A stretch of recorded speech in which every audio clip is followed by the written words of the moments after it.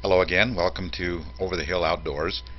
I'm making this short video to expand on some information I provided in my previous video about using the time of day method to estimate direction, specifically the watch dial method or the time method. In that earlier video I included a statement at the end that this method only works in the northern hemisphere.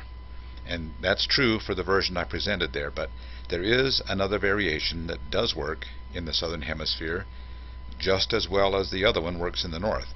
So in this video I'll explain the simple difference between the two versions and illustrate them using an animation. Then it's up to the user, you, to figure out which one of the two is appropriate for your part of the world. The two factors that determine which method is appropriate for you and how well it works are distance from the equator and, in some places, the season of the year. The zones of least reliability are the north and south tropics, between the 23.5 degrees north and 23.5 degrees south latitude. For example, in the tropics, if you're standing south of the equator in late December, you might need to use the northern hemisphere version to accurately determine the direction by this watch dial method. And then the reverse would be true, or could be true, if hiking in the northern tropics in late June. The easiest way to be sure which method is appropriate is to do a test by facing the sun at high noon and then using a compass to determine whether you're facing north or south. So if you are facing south, you need to use the northern hemisphere method. And if you find you're facing north, you need to use the southern hemisphere method. I know you're saying, well, if I have a compass I don't need to use this method. Well, that's true, but what you're doing here is just calibrating yourself for the area, so if and when you find yourself without a compass, you have the knowledge that you need. Or just forget this method entirely for the tropics and use the sun tracking method instead. It's always reliable.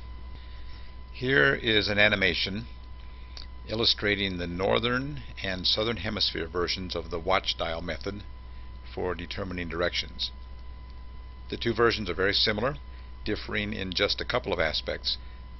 As I described in my earlier video, the northern hemisphere version uses the hour hand to aim at the sun, and the line midway between the hour hand and the 12 points south. Here's the technique illustrated with an animation.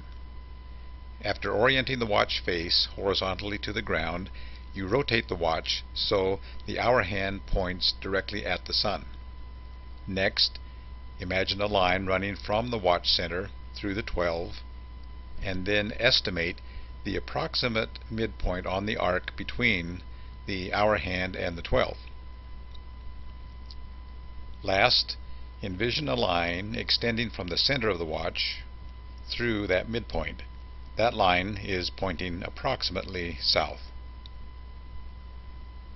In the southern hemisphere version, it's the 12 position on the watch dial, not the hour hand, that is aimed at the sun. And the line extending from the center of the watch face halfway between the 12 and the hour hand points north instead of south. Once again, an illustration.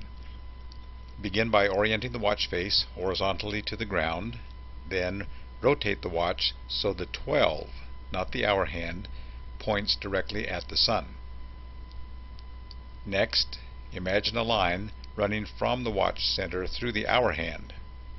Then, just as in the other version, estimate the approximate midpoint between the 12 and the hour hand, and the last step, in your mind's eye, extend a line from the watch center through that midpoint.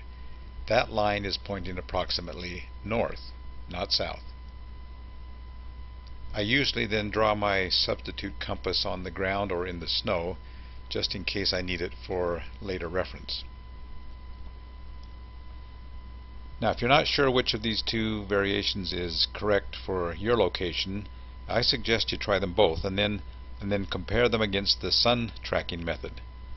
If I'm on the move, I prefer to use the watch dial method over the sun tracking technique because I don't have to stop and wait 15 to 20 minutes each time to get a reading. So by stopping just once at the beginning to make sure which watch dial method is actually correct, I can then rely on the watch dial method for the rest of my travel. I hope this video helps clarify some of the questions you may have had in my earlier version.